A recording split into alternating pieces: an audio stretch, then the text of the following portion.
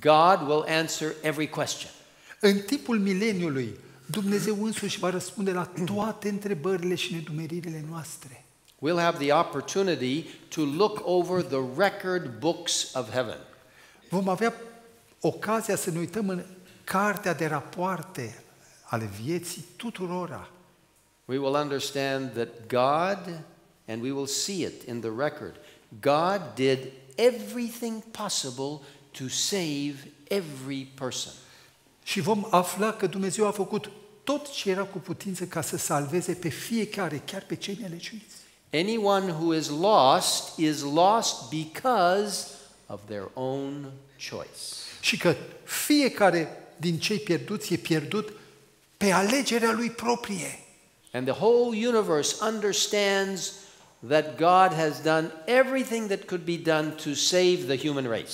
Și tot universul va înțelege la sfârșitul celor 1000 de ani că Dumnezeu e drept și a făcut tot ce putea ca să salveze pe oricine. And every question about his love and his justice will be completely answered.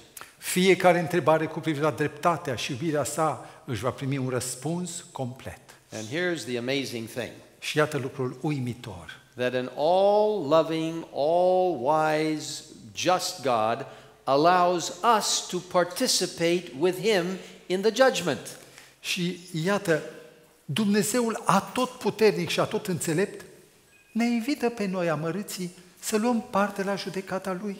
What does the Apostle Paul say? Ce spune Apostolul Pavel în 1 Corinteni 6?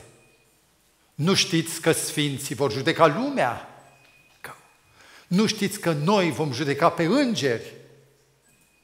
Now, when heaven's books are opened, we will understand why certain things have happened to us and to others.